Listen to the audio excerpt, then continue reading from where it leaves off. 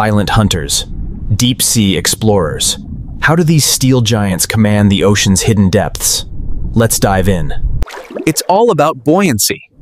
Objects float if they're lighter than the water displaced. Heavier objects sink. Submarines use ballast tanks. These empty chambers are filled with air. This makes the vessel light, so it floats. To dive, valves open. Seawater floods the tanks, displacing air. The submarine gains weight, beginning its descent. To surface, compressed air blasts water out. The submarine lightens, becoming buoyant. It rises steadily, breaking the surface. Propellers or pump jets provide thrust. Powerful engines silently drive them, pushing water backwards, propelling the submarine forward through the depths. Rudders steer left/right.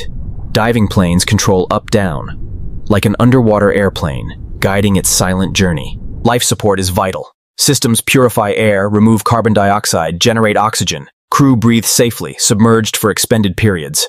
The pressure hull, an unbreakable shield. It withstands immense water pressure at crushing depths. Sonar acts as underwater eyes. It sends sound waves, listens for echoes, navigating darkness, detecting unseen objects. Nuclear power, an incredible advantage, generating immense energy for months submerged. Unrivaled endurance. Beyond defense, submarines explore. Research vessels The future of submarines is near. Autonomous vehicles, unmanned deep-sea exploration. From buoyancy to nuclear power, submarines are true marvels.